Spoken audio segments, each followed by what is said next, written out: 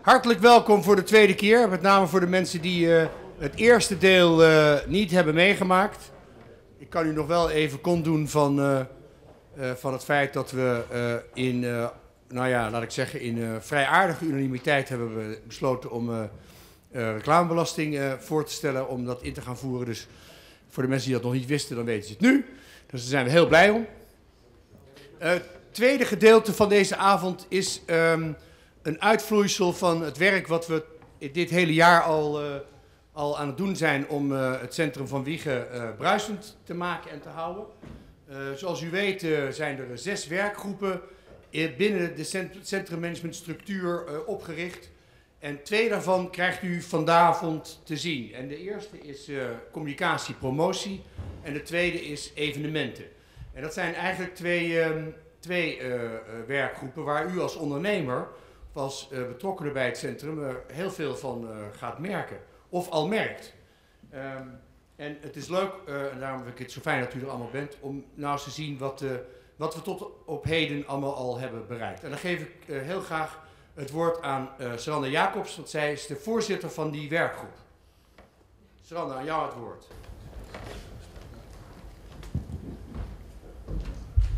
Nou, we zijn dus al een paar maanden met onze werkgroep flink bezig geweest. Een hele grote wirwar van communicatie die overal was. Zijn wij op zoek gegaan naar 2 pijlers die wij heel belangrijk vonden en vinden. En dat is natuurlijk als eerst om ons Wijchen Centrum te promoten bij de consument. En dat is dan niet alleen in ons eigen gebiedje Wijchen, maar om te kijken of we ook meer regiofunctie kunnen gaan krijgen. Qua grote diversiteit aan winkels die we hier hebben zitten, gezelligheid, dat soort dingen. En waar wij tegenaan liepen is dat er ontzettend veel communicatiestromingen onderling lopen. Tussen winkeliers, tussen verschillende partijen, gebouweigenaren, gemeenten. En voor ons lijkt het echt heel belangrijk om dat te structureren en te organiseren, waardoor we een veel beter beeld krijgen. Afgelopen maandag hebben we Omroep Gelderland op de markt gehad. Bij de ene werkgroep was het wel bekend, bij de andere werkgroep was het niet bekend. Ik denk dat we dat iets beter hadden kunnen aanpakken met z'n allen en iets gestructureerder. Dat het gewoon een prachtig evenement was geweest waar de horeca bijvoorbeeld ontzettend van had kunnen profiteren. Dus daar willen we heel veel aandacht aan gaan besteden. Als we dan gaan kijken naar de consument, dan willen we dat echt met een centraal thema gaan doen. De naam die 2 jaar geleden bedacht is om Wijchen te promoten is Wijchen is. En dat is met de bedoeling om daar allerlei dingen achteraan te vertellen. Maar Wijchen is voornamelijk beleving. Het is een dorp wat gezelligheid uitstraalt en waar we met activiteiten en met promotie een bepaalde herkenning moeten krijgen. Dat je denkt van, nou, weet je, wij gaan vandaag in Wijchen winkelen. Daarvoor moet je consistent naar buiten blijven communiceren. Dus we hebben een beeld bedacht. En daar hebben we ook een aantal middelen voor ingezet. En heel belangrijk zijn daarbij is onze kleurenbalk vanuit Wijchen is, om die overal straks terug te laten komen. Daardoor probeer je op een gegeven moment bij de consument een herkenning te creëren. Zo gauw ze de kleurenbalk zien, moet daar een soort associatie van Wijchen bij komen. Dat gebeurt in de zakelijke correspondentie. Rechts een briefje. De middenplaat die jullie zien, dat zijn de banieren die straks in het centrum aan alle invalswegen komen te hangen. Maar ook de promotie vanuit advertenties, posters en hoe we dat verder allemaal nog gaan invullen. Want we krijgen volgend jaar meer budget, dus we mogen ook meer gaan doen. Heel fijn vinden wij het vanuit de communicatiewerkgroep dat een aantal partijen en Wijchen Centrum al mee zijn gegaan daarin. En dat kan je zien in het nieuwe logo van de Marktpromenade, het Centrummanagement Wijchen en de Vereniging van Pandeigenaren. En wat daar gebeurd is dat zij wel allemaal een eigen beeldmerk hebben, maar wel weer allemaal in dezelfde kleurstellingen, waardoor je weer dat bepaalde saamhorigheidsgevoel gaat krijgen. De beleving van Wijchen, dat iets is waar we heel erg aan willen gaan werken. Dat doen we op verschillende manieren. We hebben daar een aantal middelen voor die we daarvoor in willen zetten, onder andere de website. Social media, daar zullen we niet omheen kunnen en dat zal een heel belangrijk punt gaan worden. Het adverteren blijft. Mensen willen nog steeds graag in de krant zien even wat er gebeurt. De borden willen we meer gaan inzetten. En we willen bijvoorbeeld ook een flyer huis in huis gaan verspreiden waar in ieder geval elk kwartaal alle evenementen en activiteiten in Centrum op staan vermeld. Zodat mensen die gewoon eventueel op de koelkast kunnen plakken, maar dan wel zien wat er gebeurt. Want er gebeurt eigenlijk wel heel veel in Centrum, maar waar mensen helemaal niet van doordrongen zijn. En heel belangrijk is, want beleving bestaat uit ergens binnenkomen en een gevoel krijgen. Ja, en daar kan je niet om evenementen heen. Dat moet gewoon op een bepaalde manier heel goed gepromoot worden. En daar zijn we ook druk in communicatie met de evenementenwerkgroep om dat helemaal goed op te pakken, zodat het echt volgend jaar ook op een hele mooie manier neergezet kan worden. Als we de middelen los gaan kijken, dan hebben we bijvoorbeeld de website, die momenteel een vrij algemene site is. Die is en voor winkeliers en voor consumenten. We willen die eigenlijk meer gaan inrichten dat die echt op consumenten gericht is. Dat alle activiteiten vermeld worden, dat die actueel gehouden wordt, dat daar een stuk beleving in komt en niet zo, want het is nu, ik weet niet wie hem wel eens geopend heeft, maar er is heel veel tekst. En heel veel tekst is eigenlijk iets wat mensen op sites weer niet lezen, dus we moeten eigenlijk gaan proberen om dat meer levendig te krijgen. En actualiteit is daar heel erg belangrijk bij. De koppelingen met de social media, daar kunnen we niet omheen. En we gaan de website ook meer promoten. Want in feite is een website en social media een vrij goedkoop middel om onze beleving neer te zetten. Dan krijgen we natuurlijk, het volgende stukje wat we net hadden, is de social media. En we hebben een Facebookpagina, en we hebben een Twitter-account en er komen ook allemaal nog nieuwe social media op. En ik hoor heel vaak in de wandelgangen, ach, dat doe je even. Gooi er even een Twittertje op, gooi er even een Facebookje op. Maar social media is wel echt bijna een wetenschap geworden. En waar ook mensen heel veel geld aan verdienen. Dus het is niet iets wat we zomaar even tussendoor kunnen doen. We mogen onze werkgroep uitbreiden met iemand die daar meer vanaf weet. Dat is Yvonne van Puijenbroek. En Yvonne die wil ook jullie iets meer vertellen over de social media. Dus ik wil even Yvonne vragen om hier te komen.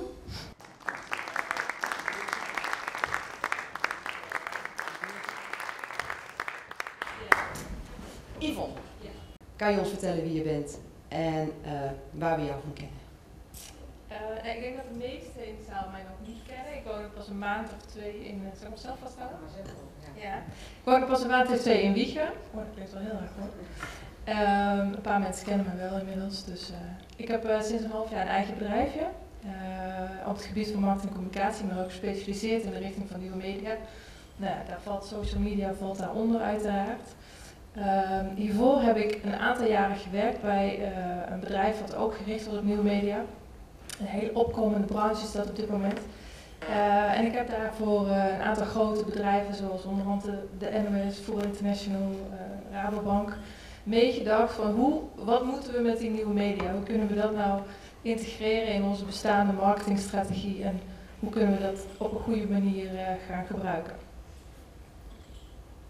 Dus in jouw optiek moet de social media geïntegreerd worden in de marketingcommunicatie? Ja, waarom? Dat heeft al te maken met het feit dat kijk, social media wordt vaak gezien als een los kanaal, als een los iets. Ik begin een Twitter-account en ik heb heel veel startende ondernemers ook die naar me toe komen en die zeggen van joh, weet je, kan jij voor mij de social media niet doen? Dan denk ik ja, dan heb je het dus niet helemaal begrepen, zeg maar. Social media is eigenlijk opgekomen en is ontstaan vanuit het feit dat er vanuit de consumenten, vanuit de mens, zeg maar, blijkbaar behoefte is aan een nieuwe manier van communiceren. En dat heeft te maken met het feit dat, ik hoorde laatst iemand die gaf een voorbeeld van, vroeger woonden we allemaal in kleine dorpjes en woonden er niet meer dan 10 mensen in het dorp en we wisten allemaal wat de buurman deed. Vervolgens zijn die steden steeds groter geworden en nu ontstaat langzaamaan weer de behoefte om te weten wat de buurman doet en om te weten wat er gebeurt en om weer dat contact te krijgen en gevoel te krijgen. Nou, ik hoor jou steeds zeggen van beleving, een wiegje is. Ik moet zeggen, ik woon er nu een maand of 2 en ik ben er erg enthousiast over. Mijn moeder was dit weekend over en die wil bijna verhuizen vanuit Brabant.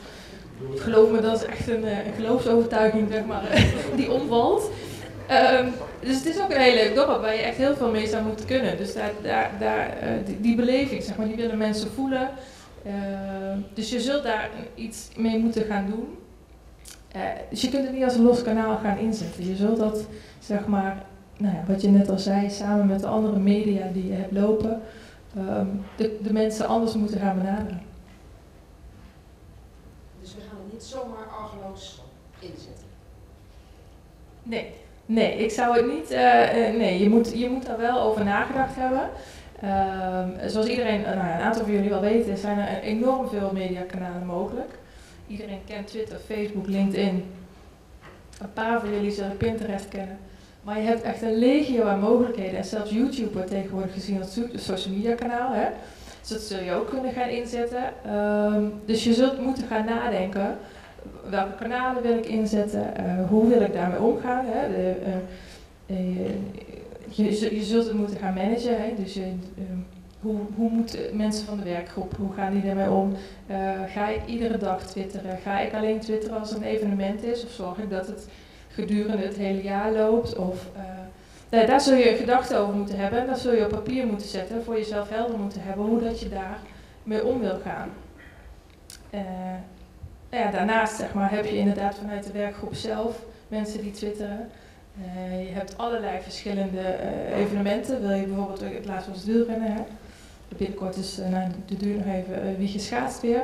Dus je hebt heel veel kleine subgroepjes en daar zul je zeg maar een algemene saus overheen moeten gieten om te zorgen dat dat als een rechtlijnige strategie naar buiten gaat. Oké, mag ik jou bedanken, Yvonne?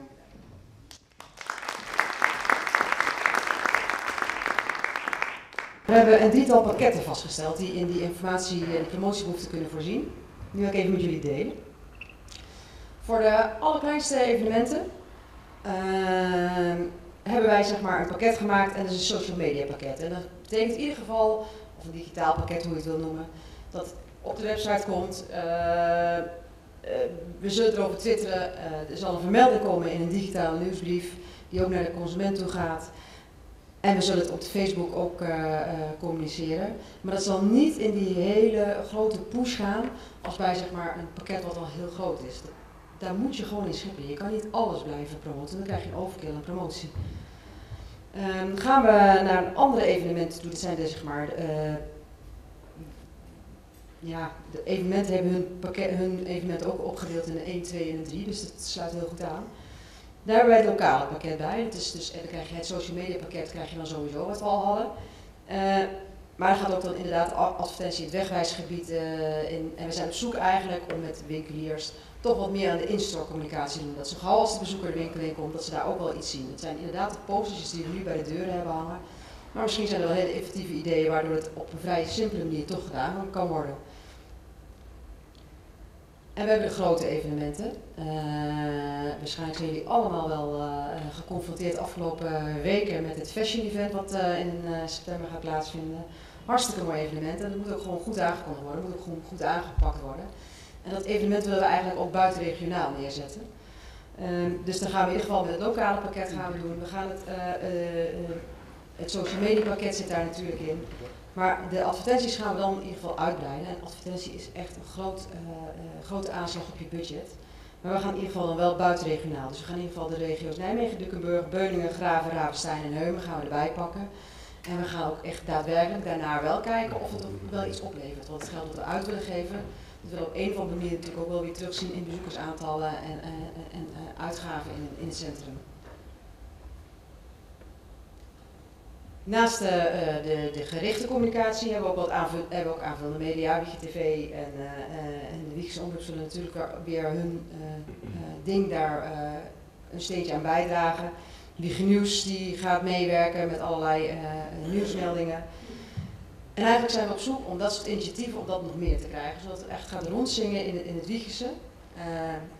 Heb je ideeën daarover die heel eerlijk zijn, weinig geld kosten?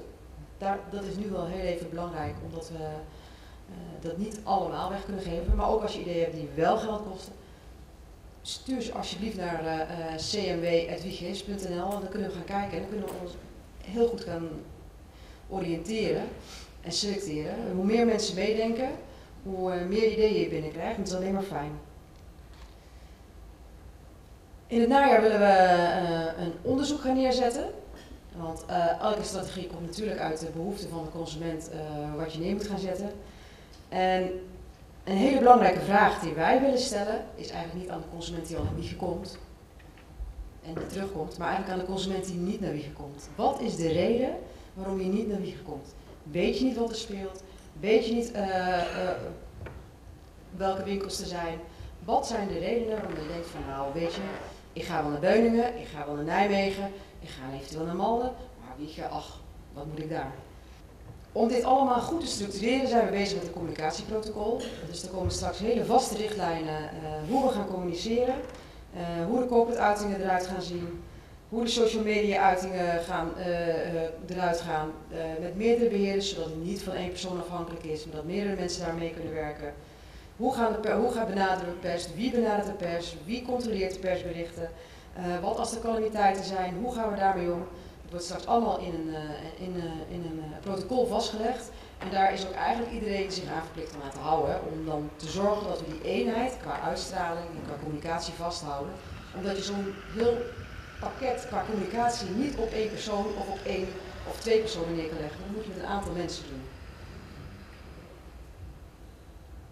Een hele grote wens van onze communicatiegroep is digitale informatieborden in het centrum, zodat we heel snel kunnen schakelen en dat de mensen die er al zijn al heel snel kunnen zien wat er gebeurt. Dat blijkt alleen ontzettend kostbaar te zijn.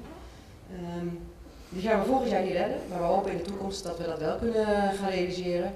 Of met draagvlak van één of meerdere sponsoren die dat kunnen gaan neerzetten, dat we dat voor elkaar krijgen. En dan komen we bij een heel belangrijk punt, de interne communicatie. Want zonder interne communicatie krijg je nooit de communicatie naar buiten goed. We moeten gewoon gaan zorgen dat daar hele goede lijnen liggen. We hebben heel veel informatiebronnen overal. En die informatiebronnen die moeten ergens verzameld worden en die moeten weer uitgewaaid worden over alles. De activiteitenkalender die bij de gemeente Wijchen ligt, die is heel uitgebreid en heel groot. Wij zouden daar graag gebruik van maken. Nou, we zijn met die lijntjes ook allemaal bezig om dat neer te zetten. Zodat het ook vanuit een Wijchen is uitstraling weggezet kan worden. Zo ligt er ook bij andere ondernemers liggen er dingen. Als er een winkel verhuist of opening is, het is gewoon fijn om dat te weten en dat gewoon ook eventueel te communiceren. Maar alleen als je het al weet, dan is dat al heel praktisch ook als je andere evenementen daar weer op af wil stemmen of andere communicatie. Dat geldt ook voor de kerndorpen. Als er iets in een heel erg belangrijk symboolgooi gebeurt, nou, dan moeten we misschien wel even gaan kijken van, nou, moeten we dat dan in Wijchen op die datum ook doen of moeten we dat misschien heel even wat rustiger doen. Dat zijn zaken, maar het is alleen maar mogelijk als we intern met elkaar communiceren en dat daar ook richtlijnen voor zijn en dat gaat ook mee in het communicatieprotocol. Voor de winkeliers en voor alle betrokken partijen die bij het Centrum Management Wijchen zijn, die nu vaak op de website bezig dingen zien, willen wij een soort van intranet gaan ontwikkelen. Zodat daar alle actuele informatie, maar ook oude informatie op staat. Dat mensen op een vast moment een digitale nieuwsbrief krijgen waar hun belangrijke punten in staan. Die weer doorverwijzen naar internet voor belangrijke informatie. En dat je een soort haal- en brengplicht krijgt. Vanuit het centrummanagement wordt gecommuniceerd dat er informatie is en de betrokken partijen die kunnen op een gegeven moment weten waar ze de informatie kunnen vinden. Ik hoop eigenlijk dat dit voor mensen een beetje duidelijk is geworden wat we nu met dat budget wat net zo flink gestegen is willen gaan bereiken. En als er nog vragen zijn, dan hoor ik ze graag. En ideeën, stuur ze graag naar cmw@wijchenis.nl. Bedankt voor jullie aandacht. Dankjewel, Sandra. Nou, dan bent u weer helemaal bijgepraat. Dit nieuwe congres, ja, we blijven congresseren, want we hebben 6 werkgroepen. En 13 november is de volgende waarbij ook weer 2 werkgroepen u gaan informeren over wat ze doen. En dat zijn dan de werkgroepen kwaliteit en veiligheid. Maar dan even terzijde, schrijft u dat alvast in uw agenda. De tweede werkgroep is de werkgroep Evenementen. En dat is een werkgroep waar u veel van gaat merken, hopelijk ook in de resultaten, want dat is een van onze pijlers waardoor we Wijchen leuker willen maken. En Pieter de Haven is de voorzitter van die werkgroep en die geef ik nu heel graag het woord. Nou, ik heb zo het verhaal van Seranda aandachtig beluisterd en ik heb ook een Twitter-account. En ik merk dat ik het nu helemaal verkeerd gebruik, want ik heb wel volgers en ik snap nog steeds niet dat ze bij mij terugkomen. Maar ik update mijn Twitter-account geloof ik ongeveer 5 keer per jaar. En denk dat het toch iets te weinig is, dus misschien moet ik het maar opheffen. of iets echt mee gaan doen. Ik ben ook blij dat ik mag aansluiten naar de presentatie van Saranda. Want heel veel wat zij heeft verteld, dat komt natuurlijk terug ook in het praatje over evenementen. Nu ben ik nog maar sinds heel kort voorzitter van deze interessante werkgroep, of commissie, hoe we het ook mogen noemen. Dus jullie hebben waarschijnlijk heel veel vragen, nou die heb ik gelukkig ook nog, dus wat dat betreft staan we op hetzelfde niveau ongeveer. Ik heb wel een beetje ingelezen en natuurlijk onze eerste werkgroepvergadering gehad. Voor wie mij niet kent is het mogelijk handig dat ik mij heel kort voorstel als nieuwe voorzitter en opvolger van Bert van Bennekom, die eerst voorzitter was en die nu heel drukdoende is met Wiegen Schaatst, zoals jullie wellicht weten. Ik heb mijn roots in Zeeland, niet te verwarren met het plaatsje Zeeland hier op 50 kilometer afstand, maar in de provincie Zeeland. Dus ik heb mijn voeten altijd vast in de Zeeuwse vette klei gehad. En als ik inderdaad Wiegen zo bekijk, dan klopt het ook. Wiegen bruist ook. Alleen Wiegen bruist op een heel andere manier dan wat ik ken uit het Zeeuwse. Gisteren zag ik een interessante uitzending op TV Gelderland. Ik werd erop geattendeerd door Jolanda, die mij belde van nou, we zijn op tv geweest. Dus ja, ik gelijk nieuwsgierig de televisie aan. En het was een heel leuk thema rondom Alice in Wonderland. Het was voor de opening van het kinderdorp Okidoki. En waar heel veel mensen heel enthousiast actief, Wiegenaren of mensen die betrokken zijn bij het dorp Wiegen. Ik was niet in de gelegenheid daar aanwezig te zijn, maar aan de beelden te zien was het kennelijk berengezellig. En ik weet niet of er hier mensen zijn geweest die gisteren daar te plaats waren, behalve de dames hier op de voorterrein. Maar het schijnt heel erg gezellig geweest te zijn. Maar zo kennen we natuurlijk veel meer evenementen in Wiegen die heel gezellig zijn, die de moeite waard zijn om te vermelden. En als we dan even terugkijken naar het afgelopen jaar, wat natuurlijk nog niet klaar is, dan kennen we de braderie. We hebben de kermis gezien. We hebben volgend weekend de gevelconcerten op de Horecastraat. Zijn het toch gevelconcerten? Toch een goede benaming, gelukkig. Zo hebben we ook de kasteelfeesten. We hebben de tattoo gehad, de kunstmarkt. En ja, ik zal er waarschijnlijk ook nog een aantal vergeten, die ook de moeite waard zijn om te vernoemen.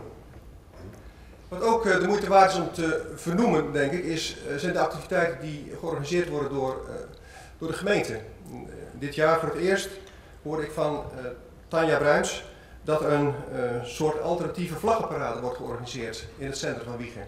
Dat begint al op maandag, waarbij honderden muzikanten en gasten van overal vandaan, Zweden, Denemarken, Zwitserland hoorde ik, hier naartoe komen om voor ons een gezellige muzikale opluistering te geven. Ik heb begrepen dat dit als het natuurlijk blijkt dat het een succes is, dat het een vast item op het programma moet worden. En Tanja is heel drukdoende om de laatste voorbereiding te treffen voor dit geweldige evenement.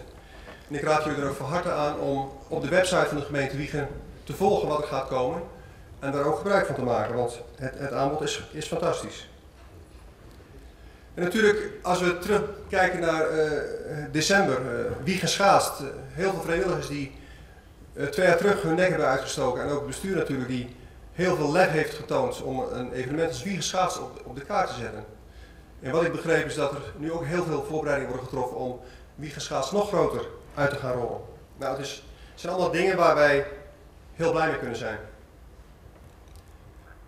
Daarnaast zie ik in Wiegen ook, als ik weer die vergelijking maak, het knusse, het ongedwongen karakter van het dorp. En ook de mensen die ik tegenkom, daar kun je op zich heel eenvoudig een praatje mee maken. Dus ik zou heel graag willen dat Jolanda, Terry en Ankie naar voren willen komen.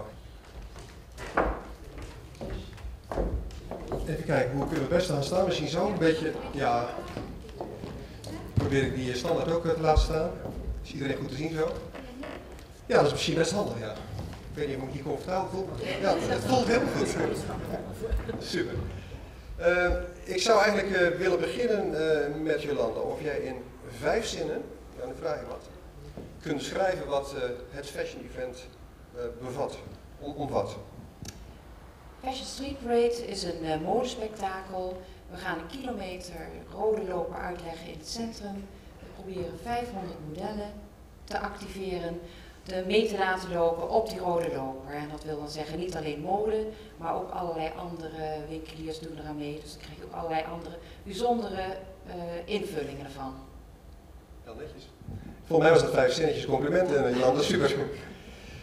Je had het over 500 modellen. Dat lijkt mij heel veel, 500 modellen. Terry, hoe gaan we die krijgen? Wij gaan via de winkels proberen modellen te bereiken, via de website Wieg is. Gaan we modellen proberen te bereiken. Op sportscholen gaan we flyers hangen, in winkels flyers hangen, sportverenigingen, scholen. Ja. Langs alle, overal waar we kunnen proberen we mensen te bereiken. Misschien is dit je kans, hier zitten 60 modellen volgens mij. Ja, dus. we zoeken dames, maar we zoeken ook heren. Er zitten hier genoeg heren, zie ik, dus meld je aan op de website. Nou, hier opgelegd, iedereen die een beetje kan paraderen en schudden met zijn kont, die is uitgenodigd om zich te melden bij jullie. Dat kan ook. Bij wie kan zich opgeven?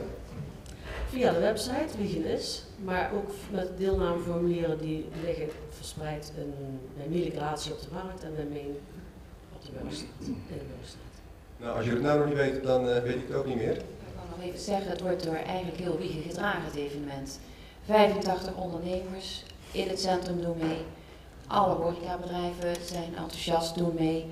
Midden op het Marktplein hebben we een lifestyle-plein gemaakt met pagodententen. Daar hebben we 15 deelnemers, die doen ook mee. Als je bij elkaar optelt, hebben we zo'n kleine 120 ondernemers die meelopen. Nou, laten we allemaal eens 4 modellen organiseren, dan zijn we er onderhand al.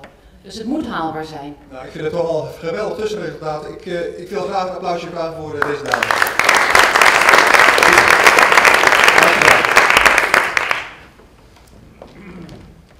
Nou, we hebben dit fashion event dan toch mooi in het zonnetje gezet. Er is al heel veel gedaan aan promotie. En nu hebben we geloof ik 2 microfoons, dus ik kan er eentje terughalen.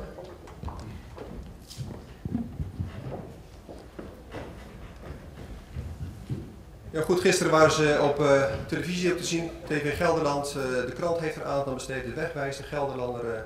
Wat dat betreft via alle communicatieuitingen die er geweest zijn, via de Twitter en misschien zeg ik nu verkeerd, Twitter, wel nog niet getiefd volgens mij. Maar in elk geval wel andere communicatieuitingen, het is gewoon geweldig de manier waarop we er via de Wiegense omroep word ik inderdaad ook aandacht voor hebben gevraagd. Buiten deze gebeurtenissen is er één zaak die helemaal los door het programma heen draait en ik noem dat ook LOS. En LOS staat voor Live on Stage. En Dick Vogelzang die is eigenlijk de running mate voor Live on Stage. En ik zou Dick eigenlijk willen vragen om even in het kort iets te vertellen over Live on Stage.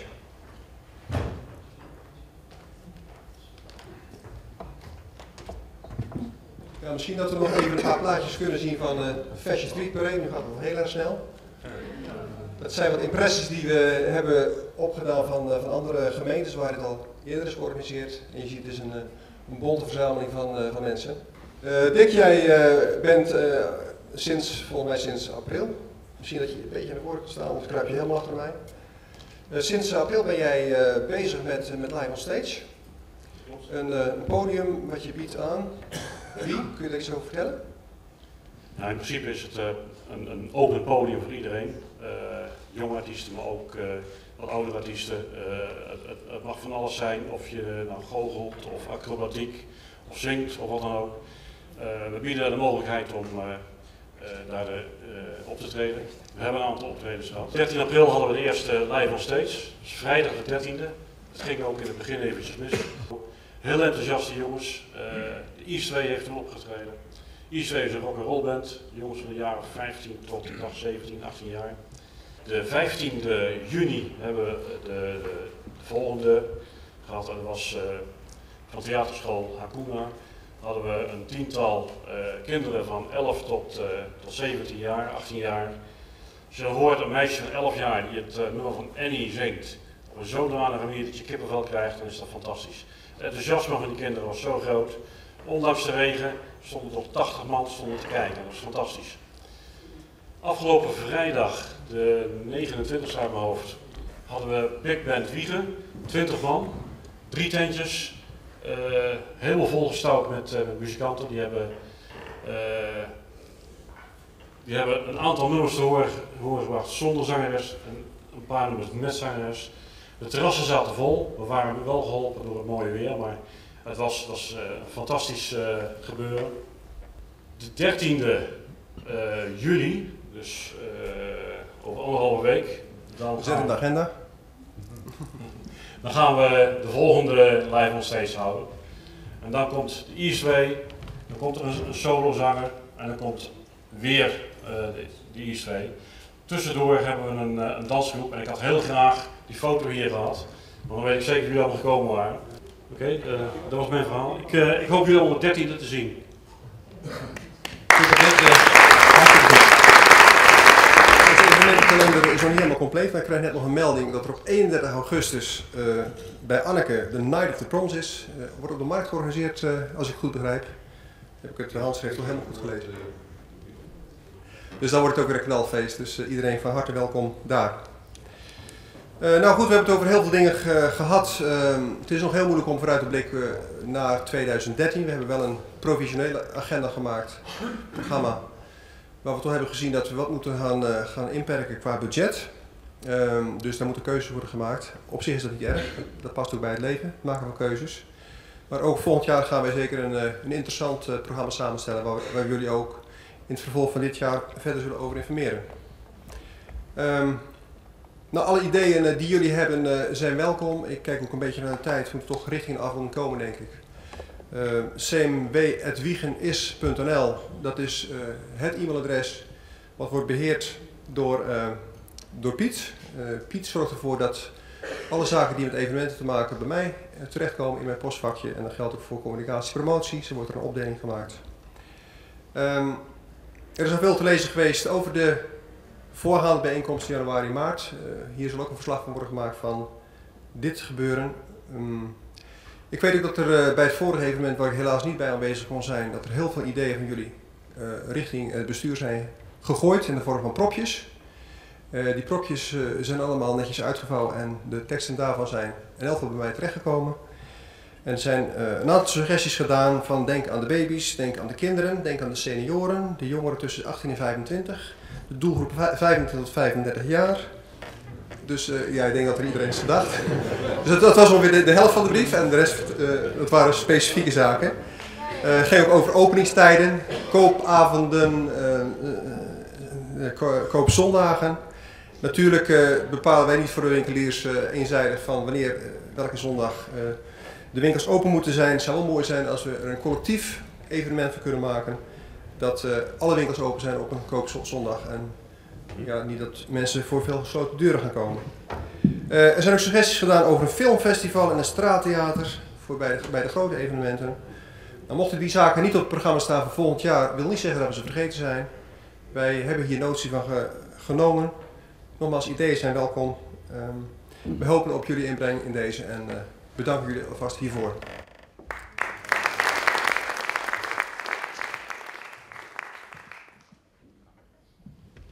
Dankjewel Pieter.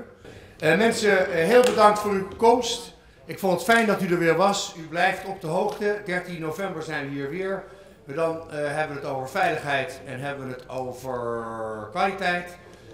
Tot die tijd zullen we u op de hoogte houden van hoe het gaat met de technische invulling van reclamebelasting. Ik wens u een hele goede zomer en tot de volgende keer. Dag!